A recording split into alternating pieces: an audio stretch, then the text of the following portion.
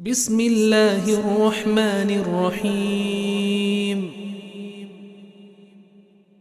In the name of Allah, the most gracious, the most merciful.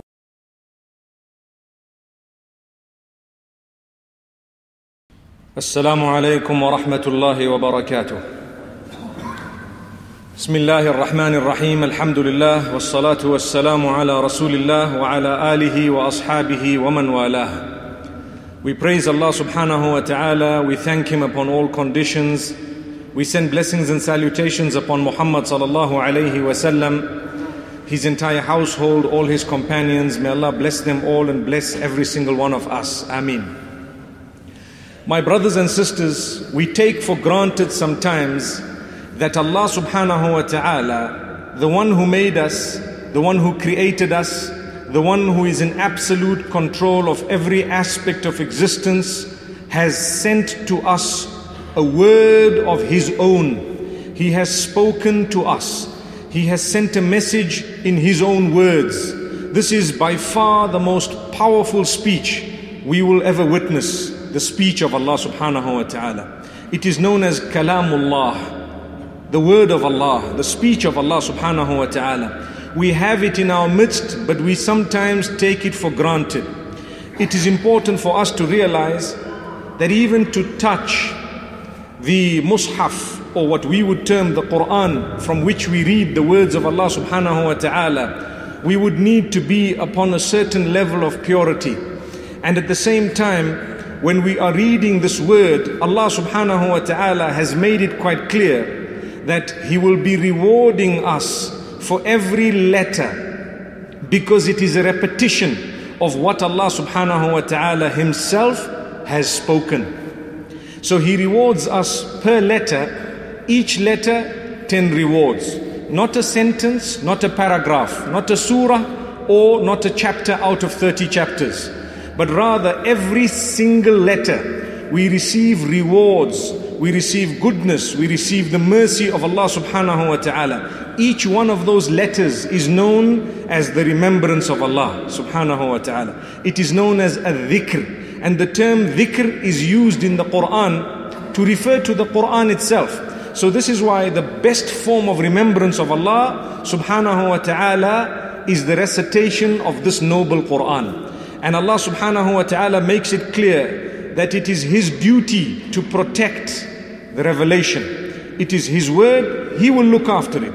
And He has put in place many rules and regulations that would make us part and parcel of those who've also contributed to the protection of the book, earning a reward by doing that. For example, when we memorize the Qur'an, it is indeed an act of merit.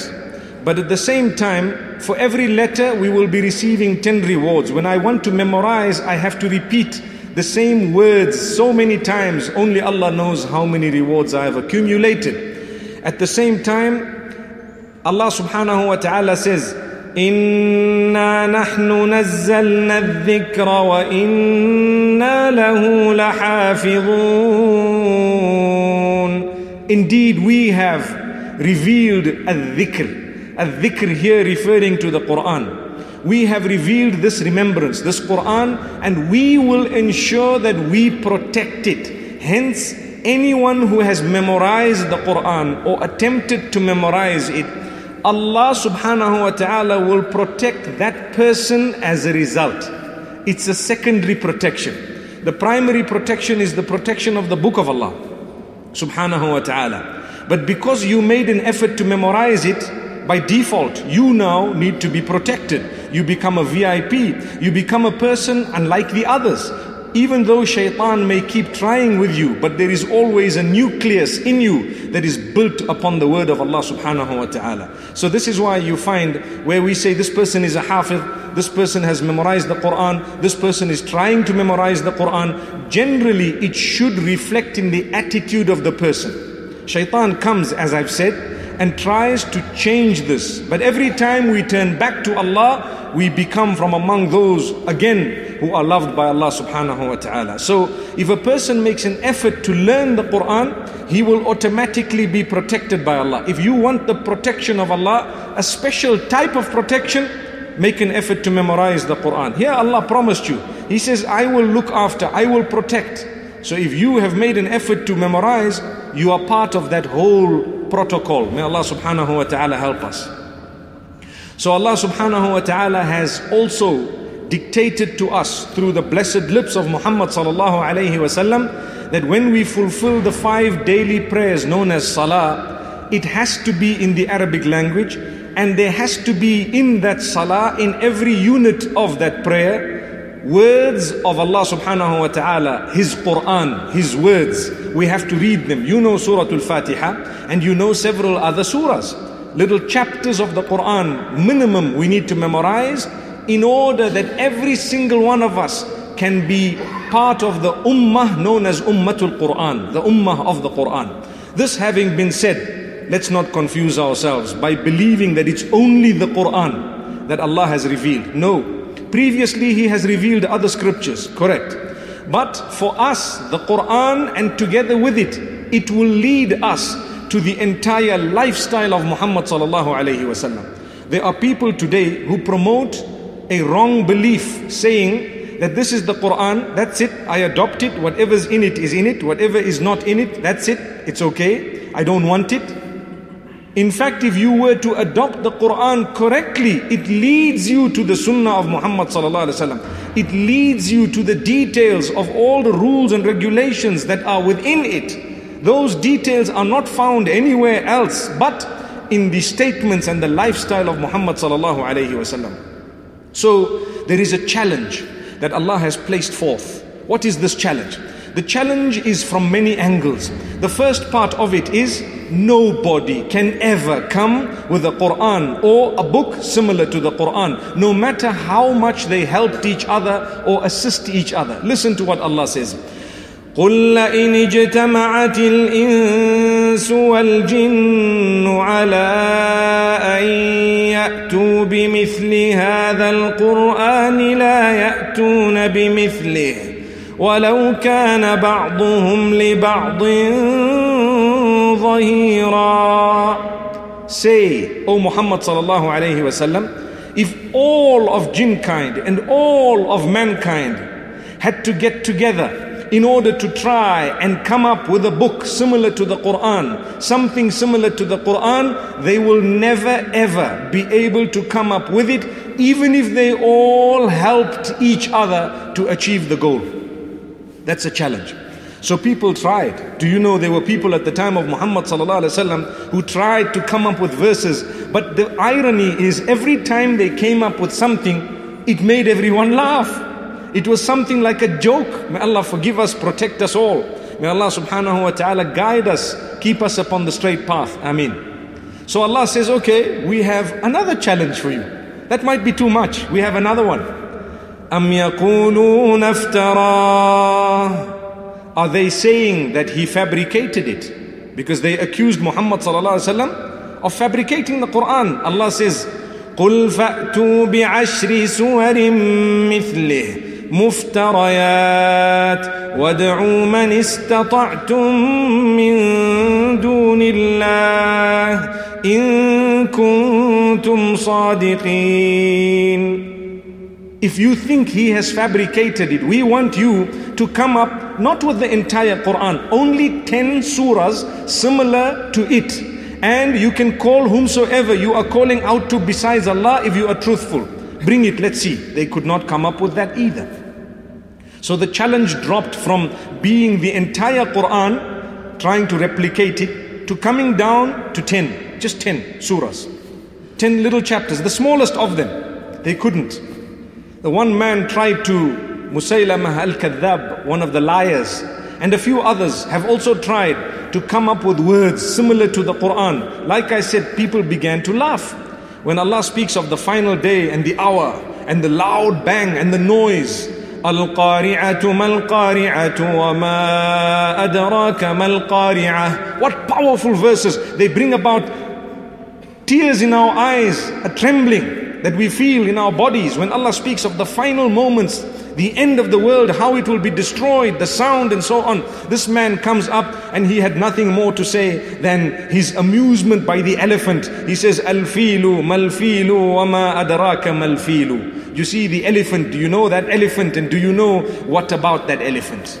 What's that got to do with revelation? What lesson do you have in it? They scoffed and they laughed, subhanallah.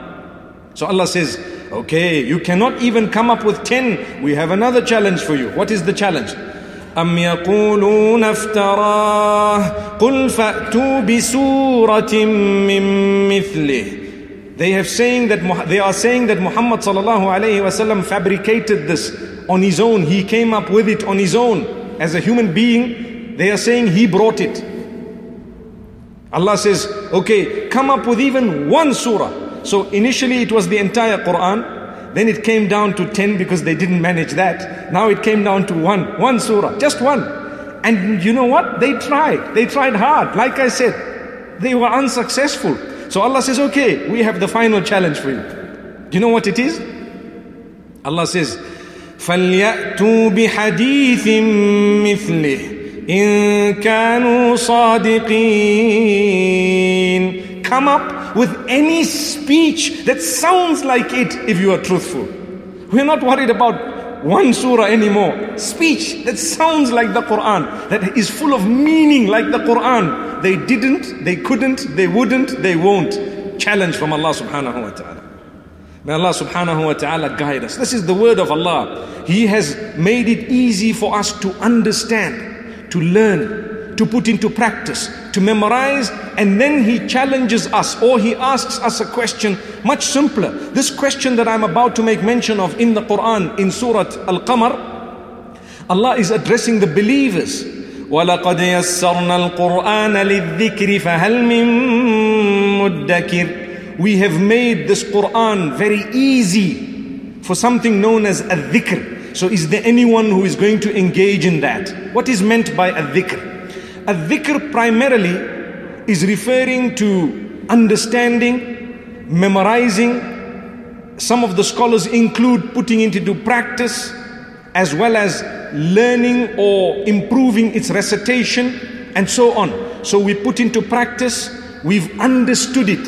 Allah says we've made it easy to understand. It's not difficult to understand. There are 3 types of verses in the Qur'an.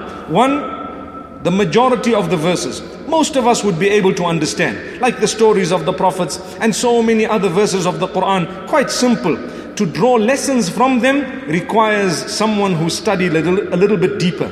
So you have the second type of verses, those which may not be understood by the layman, but they will be understood by those who've gone deeper into the knowledge of interpretation and into the words of Muhammad sallallahu alaihi wasallam's interpretation of those verses. These are the verses where rules and regulations are made mention of. You might not understand it immediately when you read it. So our duty is, like Allah says, you ask those with knowledge if you don't know. Ask those with knowledge. Go and learn. Make an effort to learn the Qur'an. It is the key to your paradise. This is what it is. Because the hadith says, Al-Qur'anu hujjatul laka aw alayk. This Qur'an will either bear witness for you or against you. Every single one of you. The Qur'an will come on the day of judgment. It will speak. It will bear witness for you or against you. If you did not make an effort to learn it, to understand it, to put it into practice, to improve your recitation, to convey it to others, then it will bear witness against you.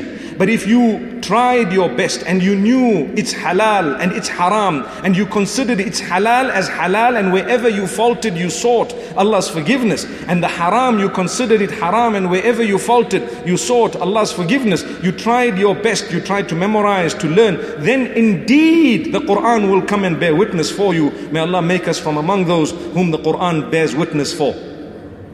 So Allah says we've made this Qur'an easy to understand. The third type of verses are those nobody knows the meaning of. You have to just leave it for Allah. Why did Allah do that? He wants to show you that وَفَوْقَ كُلِّ ذِي عِلْمٍ عَلِيمٍ. Above everyone with knowledge is the one with sound knowledge. One with sound knowledge. The hierarchy of knowledge it continues to go up until it ends with Allah subhanahu wa ta'ala, who is the knower. And do you know what He tells us? وَمَا أُوتِيتُم مِّنَ الْعِلْمِ إِلَّا قَلِيلًا. We have not given you from knowledge except very little.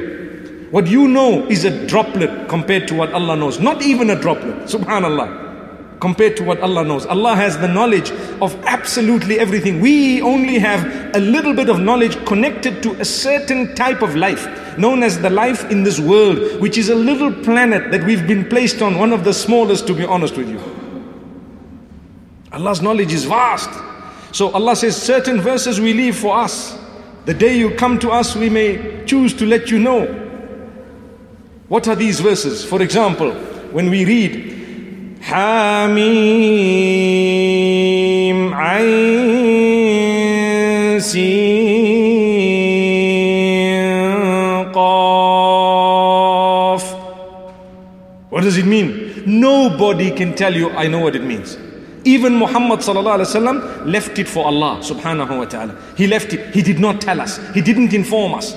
It is something Allah has left in His knowledge.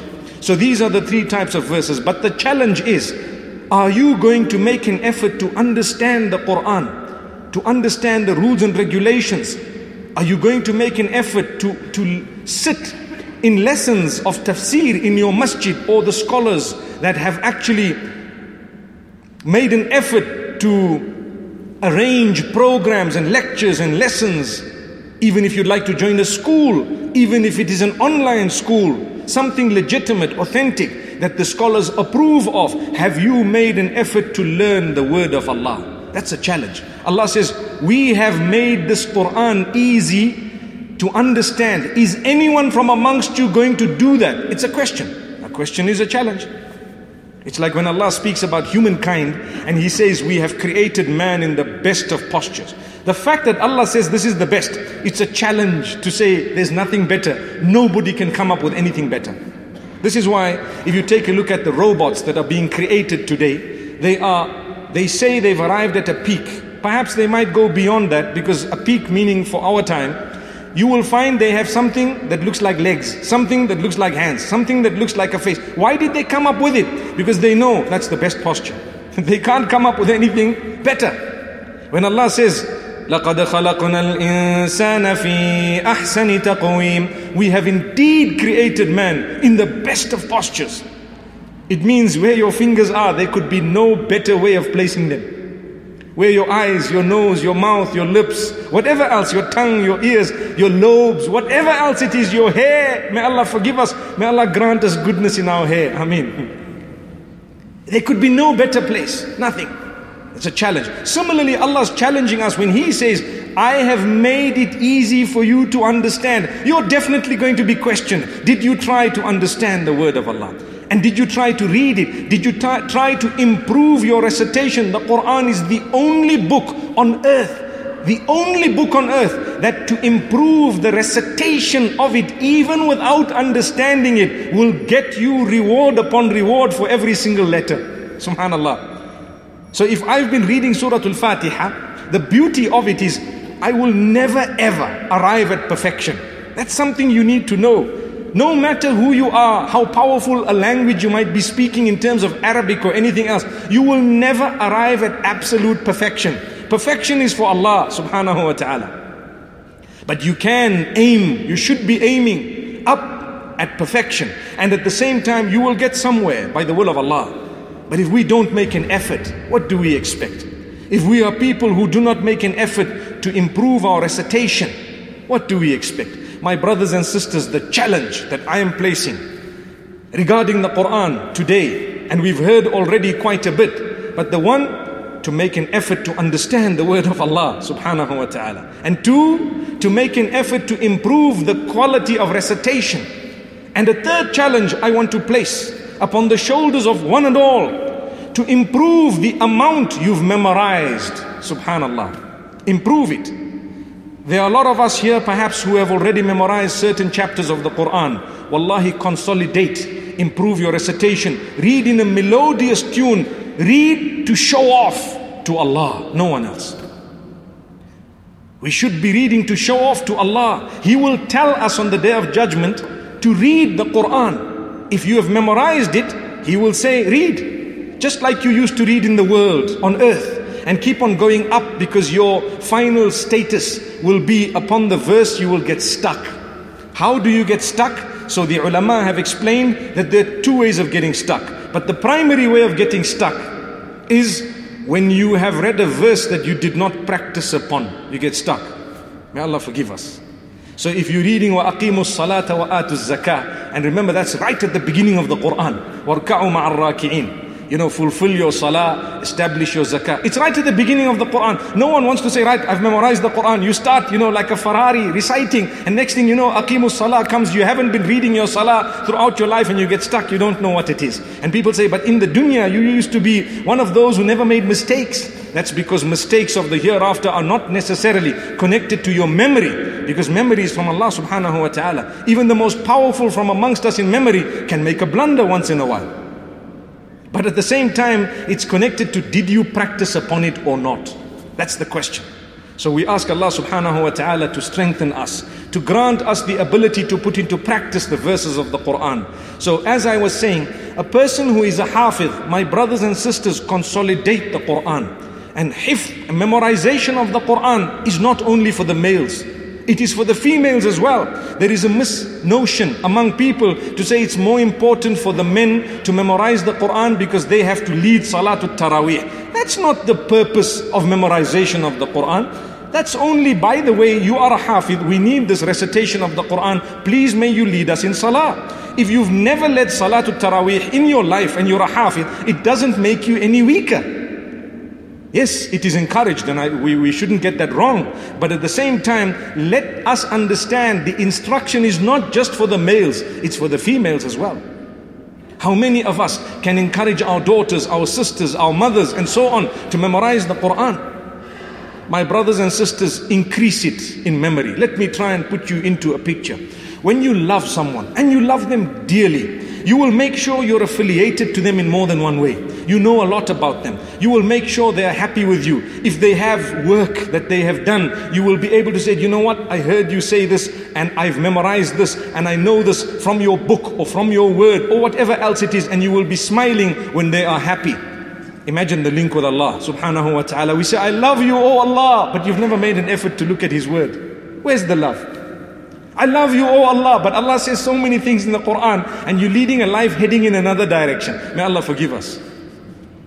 So this is why we say, if you want to say, I love you, oh Allah, make a bit of an effort to learn His word, to understand it, and that's the challenge, by the will of Allah. That's the true love. You want to show the love that you have for Allah, well, it lies within the Qur'an. The Qur'an leads you to the Sunnah, and so on. You need to practice.